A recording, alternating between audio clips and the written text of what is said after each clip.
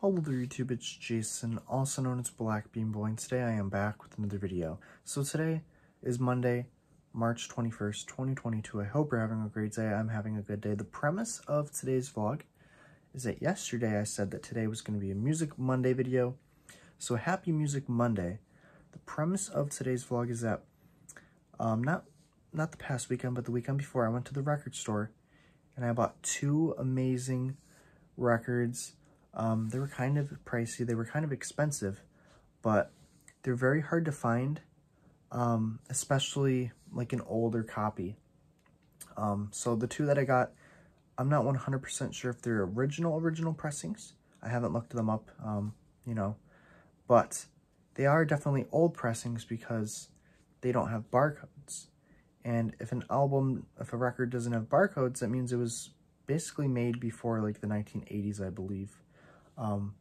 So I'm going to be showing you guys these two really cool albums. They're by the band named Queen. And yeah, I could easily find these albums on new vinyl, but I like to get older copies. I feel like they just sound better. Don't get me wrong. When they do remasters on CDs, they sound beautiful, and even vinyl. But I've been wanting to find some older copies of these for a while, and I got very lucky. And that's why they were so expensive, because no one really turns in these albums, because everybody likes these albums. But I'll show you guys, and I hope you guys enjoy this video. Okay, guys, so here are the two albums. They're both by the band Queen. This one is Queen, A Night at the Opera, and this is Queen, Jazz. Now, like I was saying, you could probably walk into your record store and find brand new copies of these two albums. Every record store probably has Queen. They're a very well-known band, well-liked. And they've sold a lot of records. But these two right here, they were pretty expensive. This one was $40 and this one was $25. Sorry, I just hit my foot into my little CD shelf. But this is like Queen's one of their most popular albums, one of their best-selling albums, A Night at the Opera, because it features Bohemian Rhapsody, which is like it's like their most known song. And I actually saw this brand new at my record store, and they were trying to sell this for $51 brand new. It was like a special edition, which was really cool. This one was $40. Check it out. When you open it up, it has the lyrics inside, like any cool gatefold. And it has pictures of the band. And then this is Queen Jazz. Cool gatefold again. And this one has some well-known songs. It has Bicycle Race, Don't Stop Me Now. This is a great Queen album too. And the little thing that says Jazz, it's like when you touch it, it's like popping out from the, I'm trying to think of how to explain that. It's like popping out. I don't know if you guys can see. It's like, it's kind of like an optical illusion if you look at it that way. See, look, you can see it's like it's raised, so it's not completely flat.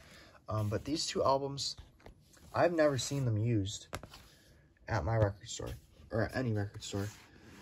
Usually if they are, they're very expensive, but like I said, these two were pretty expensive, especially this one right here. But as you can see the back, no barcode. I can look it up to be certain what exact pressing it is, but I believe it's an older copy because there's no barcode, so it means it's probably like pre-1980s.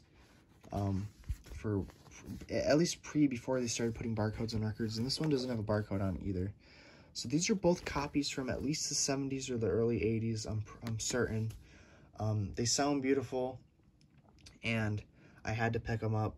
They're just awesome to have, and I mean, they're pretty much in mint condition for being old. There's a little bit of damage on the spine there, and this one is in mint condition, other than, since it's a white album cover, it's showing up more like tan on the video because I got flash on, but only up in this corner is it a little bit not white. I would say it's a little off-white up there, but the rest of it is completely white. And the actual records themselves are spotless. They look like they've never been played. But yeah, these are the two albums I got: Queen, A Night at the Opera, Queen, Jazz. Let me know if you like any of these albums, and let me know if you have a favorite out of these albums. But they're both great albums, and I'm happy to add them to my collection. And, you know, maybe I might go back and, sometime and get the special edition of this one, you know, new vinyl. You can never have enough copies of an album that you love, in my opinion. I like to collect, like, you know, original pressings or early pressings. This is probably an early pressing. And I also like to, you know, get remastered ones or special edition or master tape ones. But yeah, these two albums right here, they're freaking awesome. So glad. I've been looking for this one for a while. Actually, both of these. These are the two Queen albums I've been wanting to get. I do have Queen's Greatest Hits, but that's the only Queen I have on vinyl until these two arrived. But yeah, I hope you guys enjoyed this video. I hope I explained everything good enough.